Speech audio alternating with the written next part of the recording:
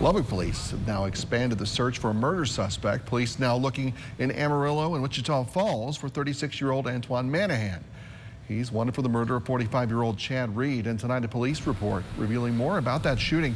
Authorities say Reed was shot several times and his body found near the front door of a home on the 1900 block of East Auburn last week. Police say if you happen to see Manahan or know where he might be, to call the crime line right now at 741-1000. You can remain anonymous.